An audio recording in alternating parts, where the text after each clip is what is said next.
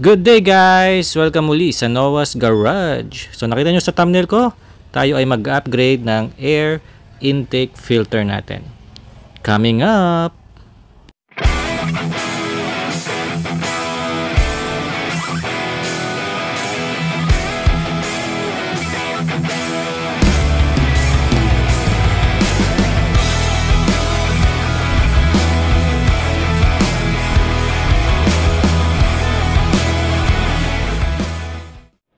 Okay guys, so ito yung mga produkto na gagamitin natin para i-upgrade ang ating air intake system, ano? So makita nyo, ito yung ating air intake tube. So ito ay stainless guys, no? So medyo mabigat lang siya kumpara sa aluminum. Okay? So makita nyo, ito yung coupler nya. So, meron siyang clamps. Yung gagamitin natin dito natin kakabit yung MAF airflow sensor. Tsaka yung gagamitin natin clamp, yung stock clamp kasi mas matibay yun, no? Tsaka dito stock clamp din papunta sa turbo. Ito sa turbo, ito naman papunta din sa air filter natin. So makita nyo, ito yung pinaka clamp nya. Meron na siya, no, built-in. At meron na rin siyang lalagyan ng breather, no? Dito nag-vent yung air mula sa engine. Usually kapag ka nag-upgrade ng ganito ng air intake, wala nang intake ng breather, no? Wala nang inlet ng breather. Usually yung breather naka-vent out na sa air. Ayan. Pero ito maganda to kasi meron pa siyang inlet ng breather. So hindi tayo magiging pollutant. Okay?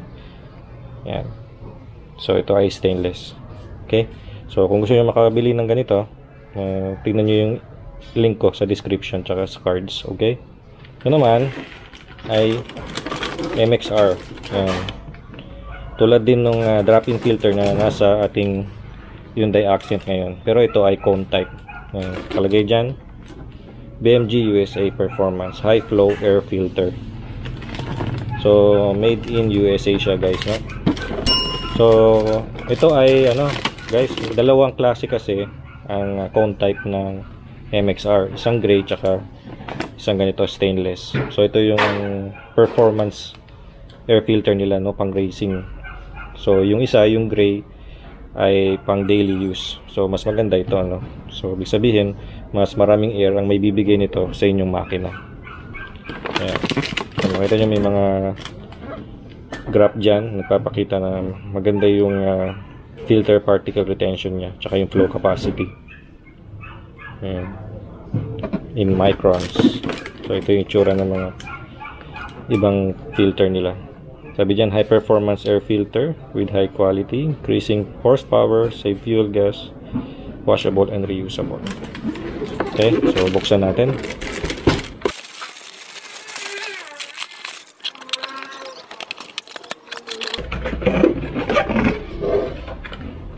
Ayan, malaki siya, halos isang dangkal ko. Meron na siyang kasamang clamp.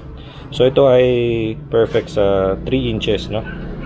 Yung universal na tube ng pipes natin. Pero ito, ang sabi dito, ito ay pwede sa 3 inches to 3.5 hanggang 4 inches air intake, pwede siya.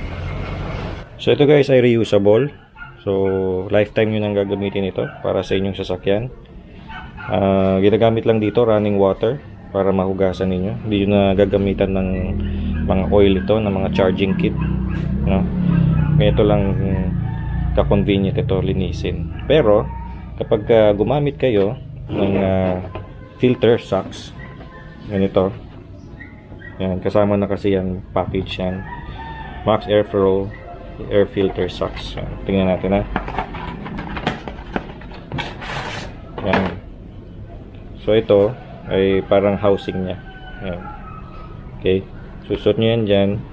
Tapos ito ay hindi na kailangang linisin kasi itong filter socks na ito ay sabi dito, protects your BMG and MXR air filter from dust, oil and water. So waterproof siya. Okay, so mapoprotektahan nito ang inyong cone type filter. Okay, so suot natin.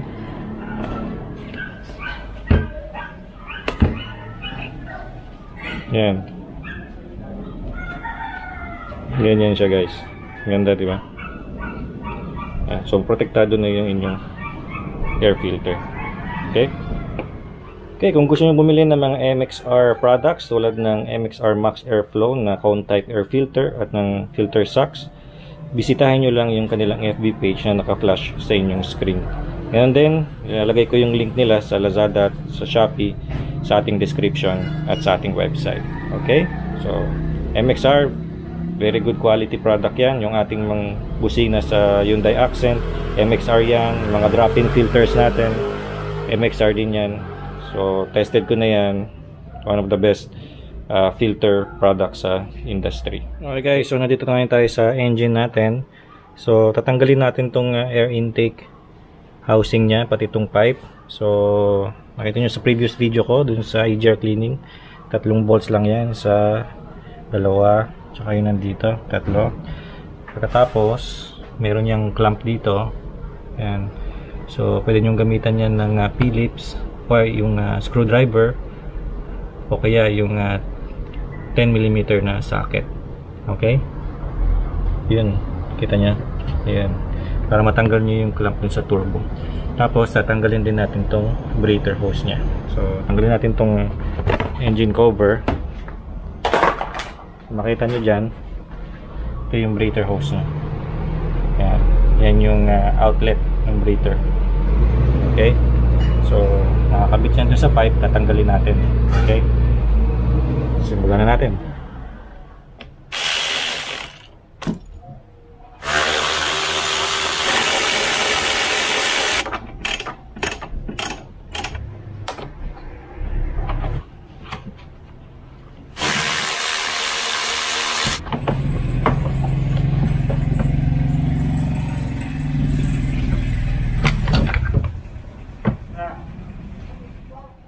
Okay guys, so ganyan yung itsura niya, no?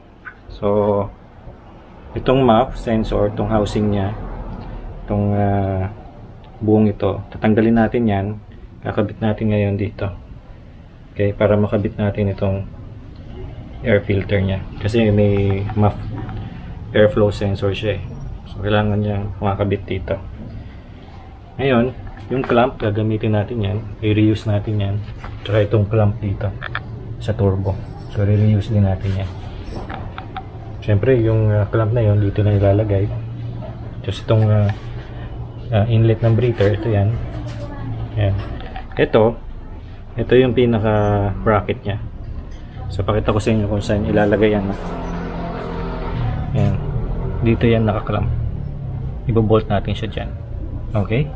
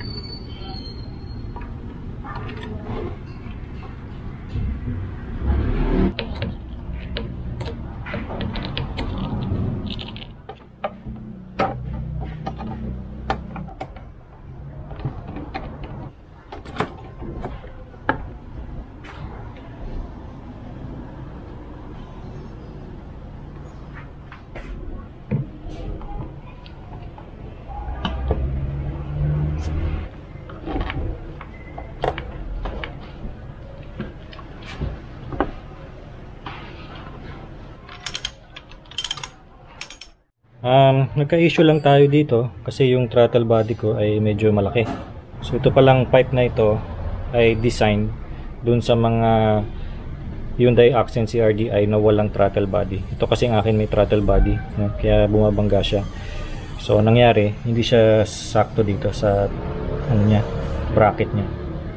Yan. So ang siste, nakapatong siya. So wala siyang bracket ngayon na nag-hold sa kanya. Pero gagawin din na paraan yan.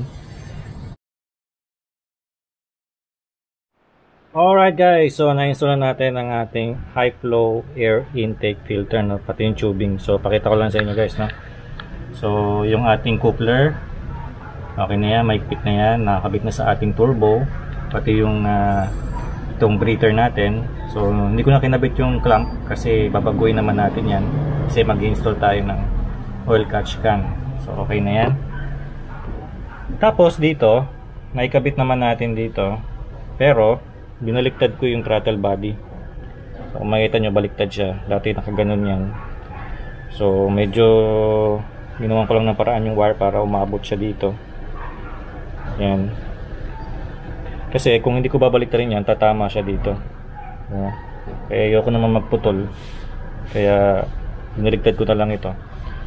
Okay, so mamaya testing natin yan.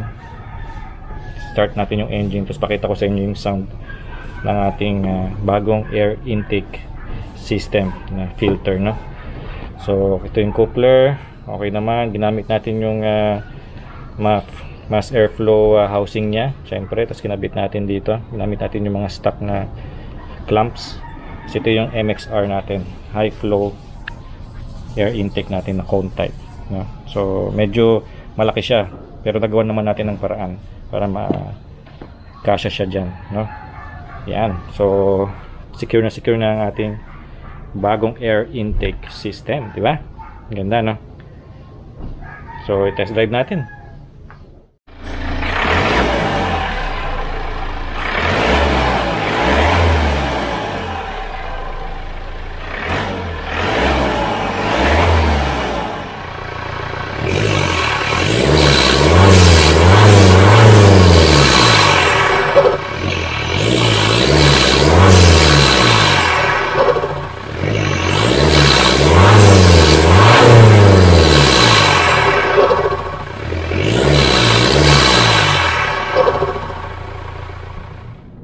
Okay guys, so subukan natin itong ating bagong air intake system, ano? So yung aking throttle controller ay naka normal.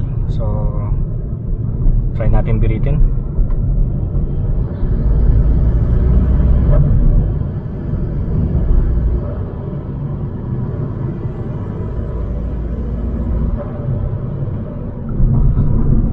Kakaiba.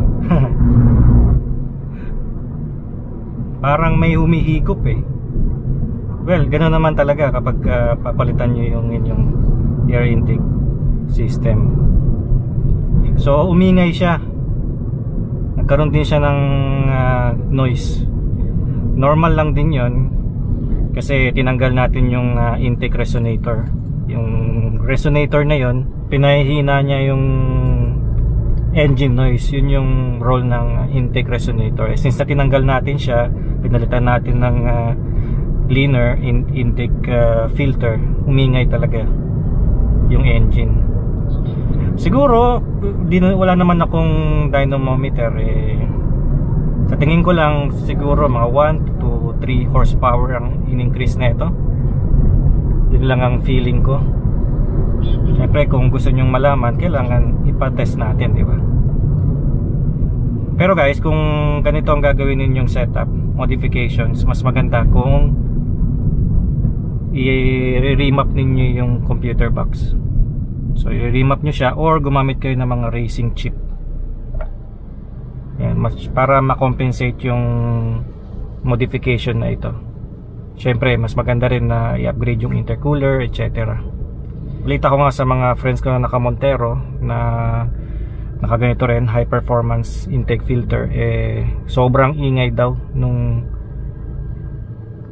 cone type. Sobrang ingay daw ng cone type filter. So kung naka-stock ka na engine, di naka-remap, stock din yung intercooler mo, eh mabibwisit ka lang dahil sa ingay. Kaya syempre kung enthusiast ka talaga, gusto mo talaga ng kahit papano meron kang narinig na growl dun sa yung engine, okay lang din naman. Pero kung metikuloso ka sa sounds, eh baka hindi para sa iyo itong mod na ito. Yun ay sa Montero ah. Dito naman sa Accent hindi naman ganun kaingay. Lalo na pagka tumatakbo ko ng normal lang, 40, 60 okay lang. Marinig mo lang yung humihigop, yung parang sumisipol kapag nag-high boost yung turbo. So nag-high boost na yung turbo, marinig mo na yun. Pero pag normal driving katulad nito, wala ka maririnig. Tsaka nga pala guys, kapag ka idle, yun, medyo mararamdaman mo rin na malakas talaga yung noise ng engine. So ganoon talaga, i-outweigh mo na lang yun dahil isipin mo nag-gain ka ng power kahit papano. Kaya nga performance filter siya. So give and take na lang yun, ano, kasi para sa akin okay lang din naman yan. Yun, no, gumaganon eh. Kaya wala ko naririnig nyo guys, no? So sa mga naka-intake, high performance intake filter dyan, sigurado na nakaka-relate kayo. Mag-comment kayo guys sa baba para malaman ko rin kung ano yung experience niyo sa high performance intake, high flow performance intake. Okay guys, so kung gusto nyo bumili ng MXR high flow performance air filter, yung cone type na air filter, yung nasa akin dyan ay pang racing talaga. So salamat tayo, papasalamat ako sa mga kaibigan natin dyan sa Top Up Philippines, Top Up Cover Philippines, no? Maraming salamat, napaka-generous nyo sa akin. At kung gusto nyo bumili ng ganitong filter, andyan sa screen nyo yung kanilang FB page, message nyo sila. At pwede silang mag-deliver. Pwede rin silang mag-deliver through Grab or Lalamove, depende sa inyo. Tumatanggap sila ng credit card at marami pang iba, ano. Nasa website ko din yung air filter na yan, pati yung intake pipe. Kung gusto nyo bumili rin ng intake pipe, nasa website ko, nandiyan sa link sa description, tsaka sa cards yung website link ko. At tingnan nyo doon yung air intake tubing ng Hyundai Accent para makabili rin kayo ng air intake tube na katulad ng in-install ko dito sa Hyundai Accent CRDI. So yun ay pang CRDI diesel guys, no? Yan.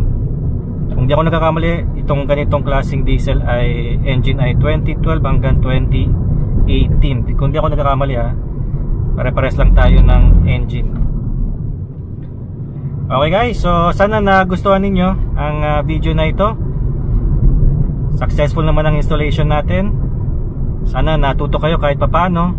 Maraming salamat sa panonood. Huwag kalimutan na mag-like at mag-subscribe sa Noah's Garage. Sa ulitin guys.